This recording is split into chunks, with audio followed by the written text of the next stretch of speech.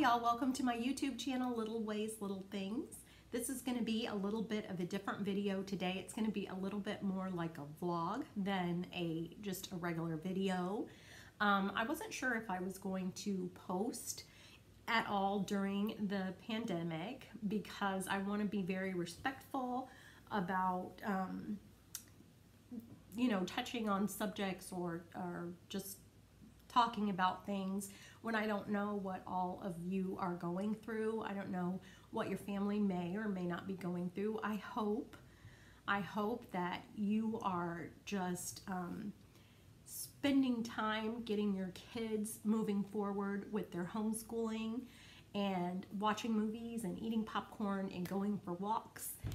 I really hope that's what you're doing, but I also know that there's many of you out there that are considered essential, and they're your doctors or pharmacists or nurses or grocery store checkers, people that work in restaurants, truckers. I know that you have to be out, or members of your family are essential personnel and they have to be out. And I thank you so much. America thanks you. But I just want to be really respectful with my videos during this time about what you as a family may be going through.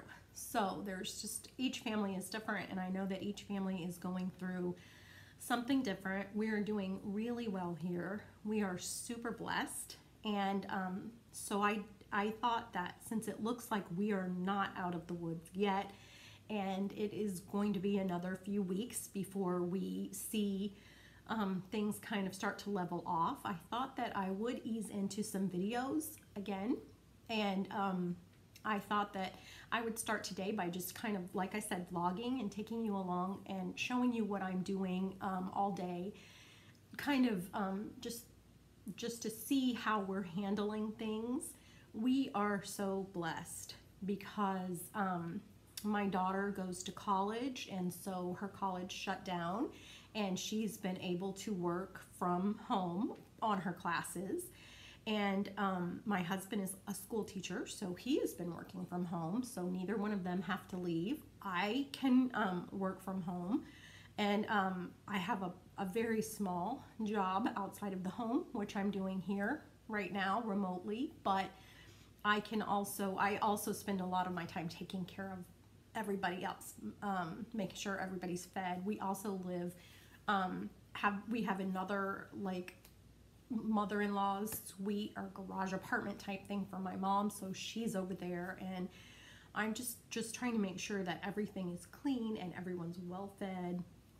So I thought I would show you a little bit of how I prepared for this and what we're doing every day. I have actually a box of Grove products to open for you, so that's going to be fun. I hope you enjoy watching that. I'm going to show you how I'm doing that, and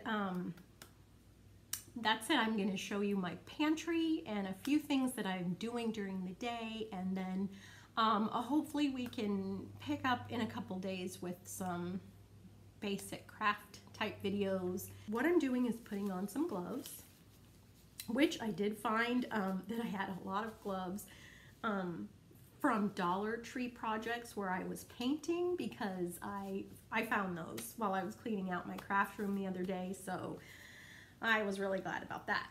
I am going to be using Clorox wipes that I also found in my craft room. I'm gonna just take out everything and wipe it. I wiped down the box and let it sit in the front room for a couple days, so I feel pretty confident about getting this stuff, the goodies, out of here. I'm just gonna wipe it down and let it sit. I just have this little mat here, and I'm gonna let everything sit on there and dry off. So let's get started. This will be fun, right? Okay, the first thing I have is this big bottle of it's called Daily Shower Refill, and it's a Method product. And the reason I love this is because it does help keep the soap scum down in your shower. So it's made by Method, and I have a refillable bottle upstairs, and I love it. It keeps the soap scum down in your shower. I think it really does work. I'm not for sure, but I think it does. It does for me anyway. This is also by Method, and it's some all-purpose naturally derived cleaning wipes in pink grapefruit. I'm not sure about the germs and the bugs, like if it keeps that. I'm not sure what's in it. Right now, I think I'm going to have to stick with my Clorox, but I'm going to do some research on this, and I'm going to figure out if it will be good. But I thought at the very least, right now, it's going to help out with a lot of the grease and stuff. I really wanted it for my stove, so we'll see. But I'm going to check it out. Maybe it's good for, I don't know, it doesn't say. I'm going to check it out and see if it can work. So here's a mint hand soap. This is a Mrs. Meyer's mint hand soap. So I'm just going to wipe that off. And that is going to, I think, yeah, I ordered my regular package of 3. So here's the dish soap that goes with it. All right. So that'll sit in that little, I have that ceramic tray on my sink, and that is where those go, but there's usually a cleaner that goes with it, and here it is. So it is mint, Mrs. Meyer's, and it is the mint scent for spraying. Just kind of give it a little wipe here. And you know, I love to have that little tray. In fact, it was a deal.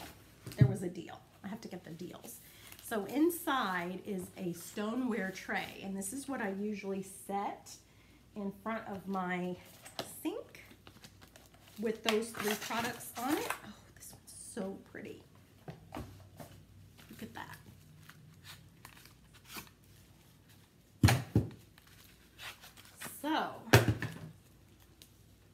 So pretty. It'll just kind of sit in front of my sink with all 3, let's see if I can do this without dropping, all 3 products on it. So I'm excited to put that up. That's gonna be fun for spring. And I started using this a couple months ago. It's the Rooted Beauty Purifying Cleanser. Facial cleanser. I started using it, and it worked really, really well for me. I tried using another one of those Yes brand products, and I broke out in some hives. So actually, this one I didn't break out in, and I'm going to be using that. And of course, because you know me, I had to go ahead and buy the matching moisturizer. And I think somewhere in there, so there's the moisturizer, the face wash, and of course, you know, Grove. All the products are, and this is the depuffing eye gel. Oh, it's a candle. It's a little candle. This was free. This, you know, if you join, and I'll put the link down below for Grove. It's got all non-toxic products that are healthy for you and healthy for your home.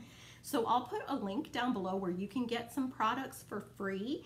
And it's just a really great company, and all the time they're sending me free stuff. So that little candle was free from that Rooted Beauty brand of products. I believe this was free also.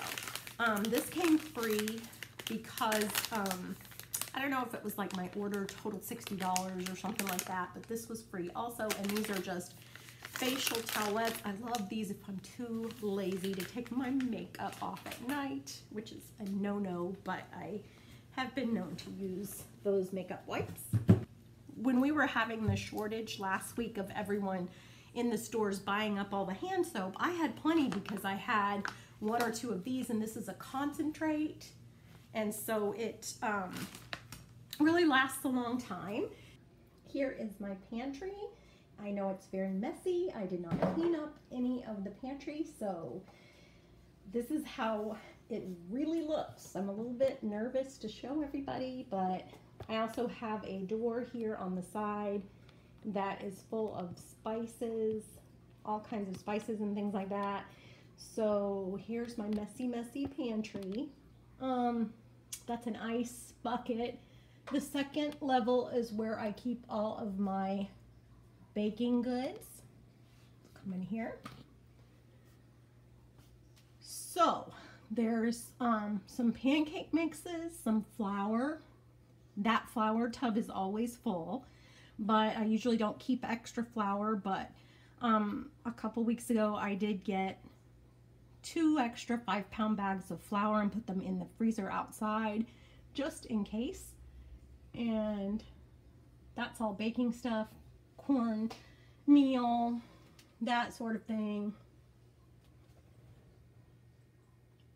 Let's see, what else can I show you? I have just like all my oils and stuff there, canned goods. In these mason jars back here, I have some extra rice. There's brown rice in one, white rice in the other. All my cans are there. In this first bin, I have like potatoes and mashed potatoes, quinoa, that sort of thing. In here, I have some different kinds of pastas that are in boxes. I have some rice-a-ronis, mac and cheese. When this started, the mac and cheese was all the way out to here, but it's been eaten. This is just a box full of, I don't know, miscellaneous stuff. There's some pretzels, some granola, some combos, some marshmallows. Down here at the bottom, let's see if I can, down here I have a basket that has rice, pasta, rice, and beans in it. And down there you can see that's my paper towels and extra garbage bags. That's a box of peanut butter. Oh, here are the bins with chips. This box down here, this one, let's see if I can get down there. This one at the bottom has fruit, and this one at the top has nuts. There's more chips. That's just where I keep my to-go cups. This shelf keeps a crock pot and some extra cookies. Back here is where I kind of keep my stash of stuff that I got for the kind of the stay-at-home order. When I knew that it was coming, I did go to the grocery store, and I tried not to hoard or whatever, but your idea of hoarding and mine might be a little bit different. I basically picked up an extra box of everything that I thought I would need. So instead of getting 1 box, I got 2. Like I have 2 biscuits here. I have 1 big box of Rice Krispies. I have another pancake mix up there. Those puddings were already in here. I have lots of soup back there and almond milk, which I got from Costco. So I already had a bunch of those tubs of almond milk. I got 2 canola oils, 2 relishes. I had 4 ragouts, but I'm down to 2 now. Some extra oil, just some, whatever I normally buy, I just bought 1 extra of, basically, with the exception of tomato sauce. I had a couple cans, and I just bought extra cans of tomato sauce and some soup. Just a couple extra cans of everything, and it's been working really well. This shelf, that shelf was not here. I put that there because those cookbooks that are on that shelf are normally up here, and I cleared them off and put this bookshelf in here so that I could add those extra cans and this basket of extra beans and stuff. So that down there is all pet stuff, paper towels, the toilet paper we keep upstairs. So that's the pantry. Every weekend I've been making a loaf of bread in my bread machine. I'm going to start by adding all the liquid ingredients, which I will put the recipe down below in the comments so you don't have to write it down. I'm starting out with water, milk, and eggs, and then I'm adding the flour and the instant mashed potato flakes, a little bit of sugar, and then some butter, some cut up butter, and then I'm going to make a well in the center of the mound of flour and add some salt and the yeast. yeast. It's kind of like a volcano, and you make the little well in the volcano, and that's where you put the yeast. And basically you just punch the buttons and it does everything for you. It does the kneading and the rising and the baking, and it just comes out luscious and so good. My family absolutely loves this homemade bread. If you have one of these machines in the garage or in the basement, get it out, dust it off, and give this bread a try. Otherwise, check Goodwill. You can usually find them there. I'm going to show you a really quick recipe for pork loin in the crock pot. I'm dicing up a potato and then adding the pork loin roast on top. I didn't even peel the potatoes. I'm giving it some salt and pepper and a little bit of dill. And then I'm going to add my secret ingredient. It is a can of Bavarian sauerkraut. Make sure you use Bavarian sauerkraut and not just regular sauerkraut like the tart kind that you get on Reuben sandwiches. This is a sweet kind. It's just really good and it's kind of subtle, so you get that sauerkraut feel but a real subtle taste. So my family loves it. It's kind of a family recipe. We've been eating it for years. There's the pork loin roast as it comes out of the crock pot sliced up. And thank you so much for watching. That's going to do it for me today. Please make sure you give this video a thumbs up. Hit the subscribe button so you're subscribed to my channel. Hit the bell so you're notified the next time I upload. And please let me know in the comments how you're doing and how you're adapting to these very trying times.